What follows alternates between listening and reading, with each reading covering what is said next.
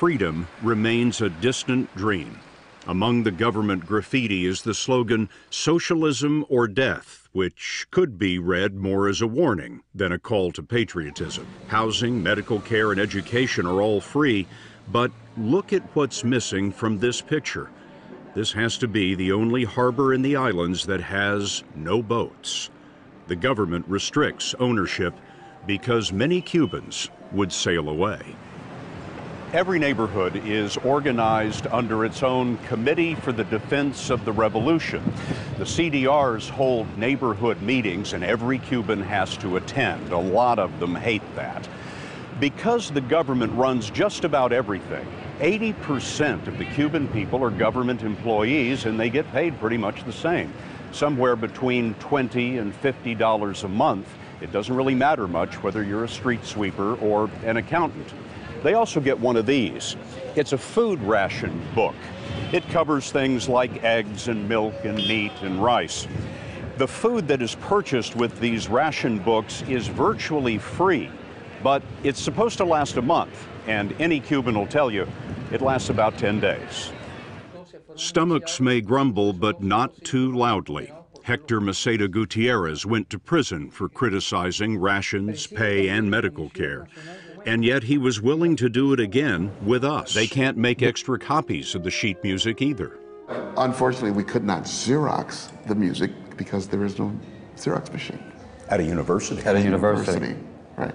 No copy machine. Can't afford one. And they can't email it. Only 5% of Cubans are connected to the World Wide Web. It's about the lowest percentage on Earth.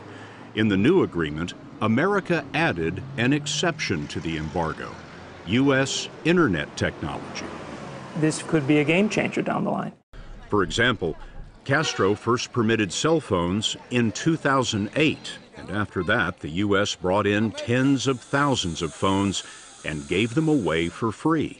We believe that lighting up the island is going to make a major change here. Lighting up the island in terms of connecting it to the World Wide Web? Yes. Darkness has been lifting slowly. Raul Castro, who took over from his brother, has allowed some small business and real estate ownership. And last year, he largely lifted the ban on travel. And I wonder now, in this building, how many Cubans come to you looking for visas to the United States? 500 a day, sometimes more. 500 a day? 500 a day. You process 500 Cubans a day looking for visas to go to the United States? Yes, we do.